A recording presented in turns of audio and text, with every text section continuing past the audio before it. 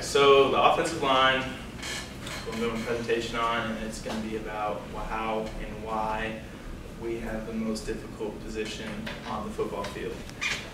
So a lot of people think that us guys, we're just out there, we're just mindlessly running around, just blocking people for, have no sense about what we're doing, but that's not the case. A lot of thought and process goes into it. So, all right, offensive linemen, we're large human beings. Okay, obviously, moving a lot of weight around. That's one of the main things. On average, if you take a football team, the biggest guys are going to be the offensive linemen. And if you just think about physics in itself, moving around 300 pounds is going to be a lot more difficult than constantly dealing with contact.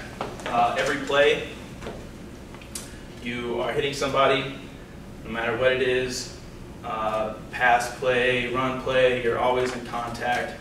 Unlike other positions, sometimes you would have a play off, per se, where you wouldn't hit somebody or wouldn't do, but and also we got to be in excellent shape.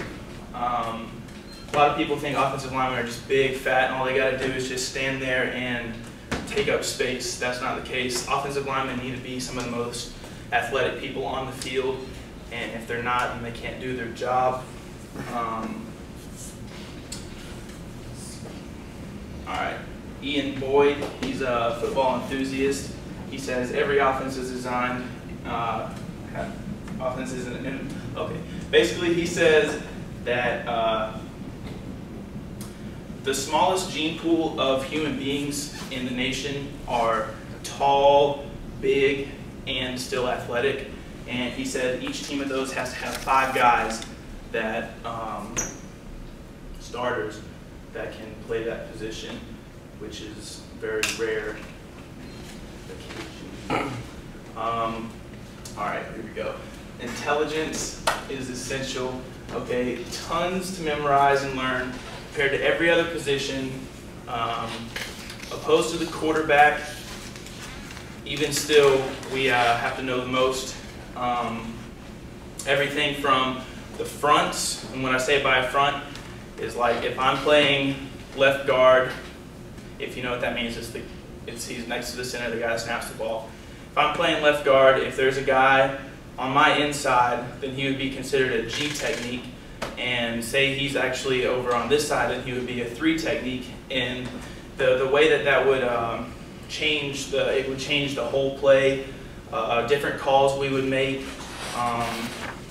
things like that. As I said, just different fronts and alignments. And this is one of the biggest things. Literally, like everything, every single play, say we're running an inside zone play, if we have a nose guard on the inside, ours would just be called, we would call it like a ride or something like that, which means that it would be a double team with me and the center. If he's out here, then it would be between me and the tackle. Okay, so it's quick thinking. The average time coming from the huddle to the line of scrimmage is 4 seconds, and the ball is snapped by 5, and you need to recognize everything that's going on before plays and play calls. We get our play calls from the quarterback, so we'll be down in our stance. If the quarterback sees something in the secondary that he doesn't like, the play would be switched, and we would have to think in our minds, all right. So then we would look across the line, and then we would make all the different calls like that. And I would also say, a lot of people would say that a defensive lineman, what's opposed to them to not making any calls? Okay, well, I played defense in high school, and when I came to Liberty, I'm an offensive lineman now, so I know the differences. Like for a defensive lineman, yeah, there's stuff like technique-wise, but when you're playing offensive line, it's a lot more having to think about what you're doing and doing it. When you're a defensive lineman, you go out there and you just play ball. But so So it's a lot more of a mind game. Matthew Linsky, he's an ESPN reporter.